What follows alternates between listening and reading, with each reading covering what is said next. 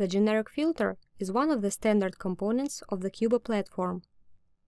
Filters provide a convenient way to select data from the database by one or multiple criteria. In this video, we will demonstrate how to create and use filters in CUBA applications. The filter panel is located on the top of a standard browser screen. By default, the panel contains several components: the search button with a drop-down list of saved filters, the link button for adding search conditions, the settings button, and the field limiting the number of records in the table. The panel enables data search in two models: ad hoc filtering and using saved filters.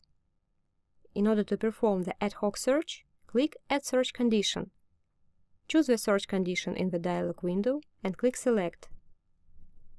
The selected condition will be pinned on the top panel. Enter the required parameter, select the comparison operator, and click Search. The table will display database records matching the specified criteria. Ad hoc search condition remains on the screen until it is closed. You can remove a condition by clicking the icon next to it. Additionally, you can reset all current conditions by selecting Reset Filter in the drop-down list of the search button. The administrator can adjust the default number of records per page in the application settings. The user can specify the number of records per page in the fields, or completely disable the limitation by leaving it empty. In the latter case, the table will display the maximum number of records allowed for loading by the administrator in the application settings. The ability of users to set the desired number of rows per page can be restricted by security settings. Ad hoc filters can be edited and saved for the further use. To edit a filter, click the Filter Settings button and click Edit. The editor window enables advanced configuration of the filter. Let us set the name of the filter. All filters can be divided into two categories. Local filters are available only for the user who created them, while global are available for all users. In order to make a filter global, check the Available for all users checkbox. The ability to create global filters is controlled by security settings. You may want the filter to be selected automatically when a user opens an entity browser. To achieve this, set the default option. Now, the filter will be automatically applied when a browser is opened. The search conditions are displayed in the tree. You can add them using the Add button, swap them or remove using the Remove button. If the required condition is not listed, you can create a custom one using JPQL query language. Click Create New at the end of the list to create a custom condition. The condition editor will be opened. Enter the name of the new condition. After that, enter the database query using join and where expressions and the proposed aliases.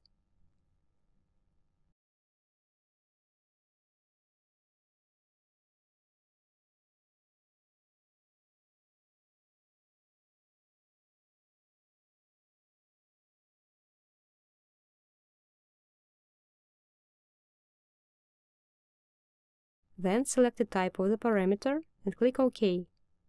You will return to the main screen of the filter editor. Conditions can be added to AND and OR groups. In order to do this, click Add AND or Add OR and drag the required condition to the added group.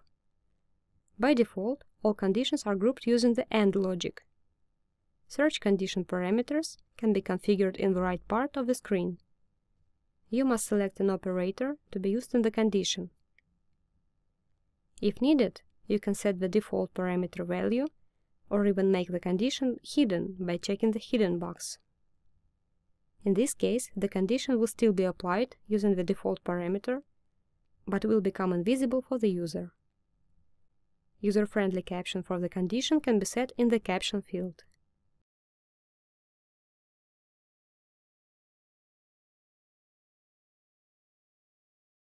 The width of the parameter input field can be selected in the width list. By default, conditions are placed in 3 columns in the filters panel. the field width equals to the number of columns occupied by the field, 1, 2, or 3. In order to save the filter, click the Filter Settings button and press Save. If you need to set a new name for the filter, select Save As. After that, the filter can be used by selecting it in the drop-down list of the Search button. Make Default option enables setting the current filter default for this screen, similar to the default checkbox. Saved filters can be removed with the help of the Remove option.